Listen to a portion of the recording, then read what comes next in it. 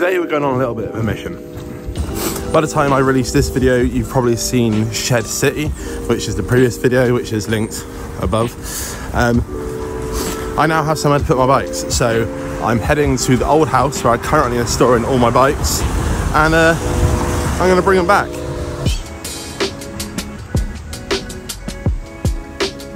This little ratty boy, doing some food from the birds. So my mate Sean was actually going to help me today, and I know he watches these videos, so I'm kind of making this video just to kind of make him feel slightly guilty, to see how I'm doing it. But he was going to help me with a van, but couldn't, so I'm now going to do it the Second Life bikeway, which is not the van, and it'll take me longer, I imagine. In his defence, he had a very valid reason why he couldn't help, but he can't help, so it's fine.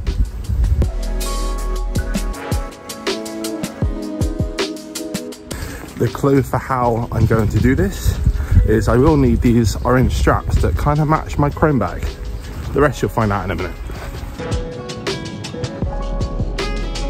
The plan was actually to get a zip van today, so that zip van that's just by the house is mugging me off a little bit.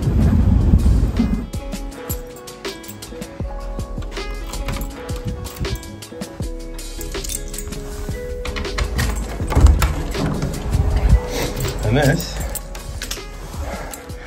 is where my bikes are. And here. And here. But today my main focus is going to be the stuff in this room. So I want to get the wheels and those odd tyres and stuff, and these frames, and my go-getter. My go-getter I've needed quite a bit, so I want that at the new house. And then the way I'm going to do this is that guy. That guy. So this will be interesting. I should also probably say these leaves weren't here when I lived here. They've just been caused by me clearing out the garden and clearing out the house and clearing out stuff. So that's another problem for me to worry about another day. Now, putting the frames on this trailer in my head was going to be amazing, and I was going to fit loads on there. It was actually like the worst game of Tetris that you've ever seen in your life, and it was really tricky to kind of get them in a good place. But then obviously to kind of keep them in one place, I then used some straps. The straps are also really tricky because every time I tighten, or I've tightened them, they loosened up again. I don't know why, but yeah, it took some time to get it right. Once it was right, I then realised I had to try and squeeze it through the door, which luckily worked, because otherwise we've been screwed.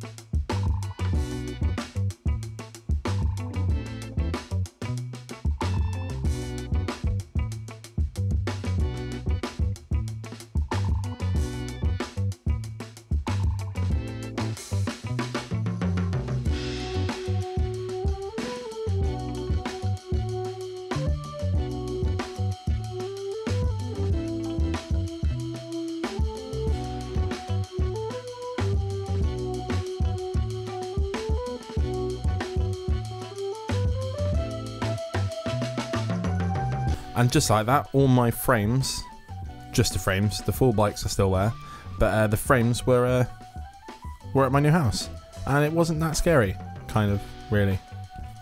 I did, however, go to take the bikes off and realise the straps have already come undone.